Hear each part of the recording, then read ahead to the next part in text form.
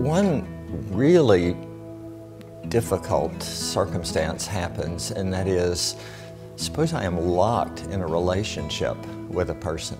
I'm married to this person, I'm the parent or the child of this person. I work for this abusive boss.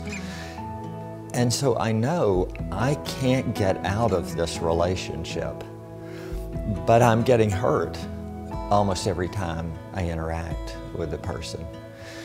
So from a standpoint of forgiveness, what I have to do is I have to just strive to make a decision to forgive every time. How many times do we have to forgive? 7? Not 7, says Jesus, but 77. 70 times 7, every time. I want to make a decision to forgive.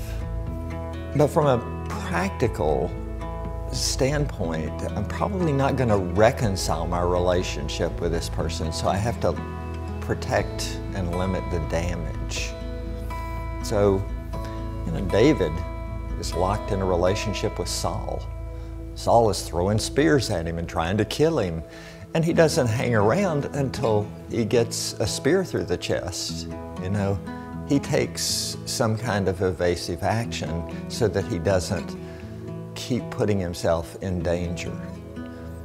And of course, it gets to the place where God delivers Saul to David in the cave, but David doesn't take vengeance on Saul, but realizes this is God's appointed and leaves him. And that's what I have to do.